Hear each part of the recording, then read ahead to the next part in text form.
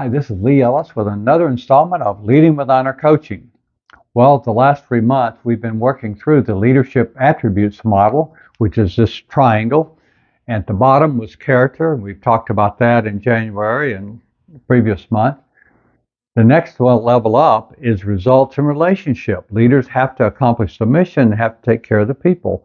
And most people are not wired for both of those with natural talents, so we have to learn to adapt, and that takes some courage too. And then the next level up was, we talked about last month, is emotional intelligence and how important that is to be able to be aware of your own emotions and manage them and respond, pick up on the other person's emotions and respond appropriately so they feel safe and good. Well, this month we're going to talk about courage. Now, courage is really kind of the anchor that goes up through all of that. One of the great books about courage is done by Gus Lee, Courage, the Backbone of Leadership. And no doubt it is, because it's what holds us together to be the honorable people we want to be.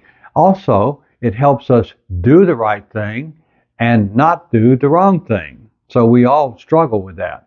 In fact, in chapter 1 of my book, Engage with Honor, I spent that whole chapter talking about how it's in every human being's wiring, we're born that way, to make mistakes in terms of honor. We're going to lie, cheat, and steal at some time or another. Every human being is going to do that. And so we have to work at it, and we have to learn to coach ourselves to be more honorable, and that means to be courageous. And so what we've done is we put together some help for you on how to do this. We have the coaching card, which you can download on the website.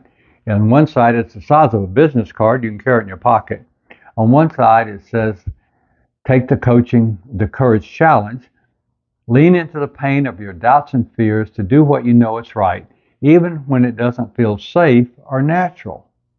We've got to lean into the pain of that insecure feeling and be courageous to do the honorable thing. And then we have the honor code, which you can also download, and there's 7 articles in the honor code. In the military, we have the 6 articles of the code of conduct, which has sustained us in the POW camp. But here we have created the 7 honor code items that really will help you. Well, we put courage in the middle of that circle, because courage is required to be faithful to do every one of those areas of honor that we all have. So that's 2 things we have to provide for you in that area.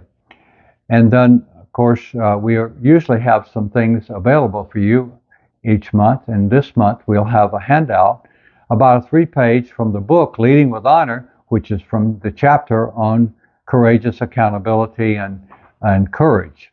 Confront your doubts and fears. So I think you'll enjoy working through that, and there's some coaching questions at the end of that handout you can download.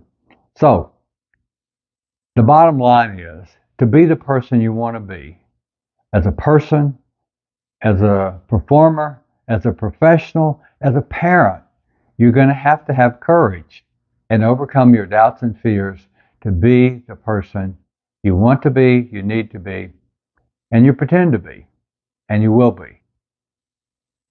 Check it out. Thanks again for being with us today. See you next month, and God bless.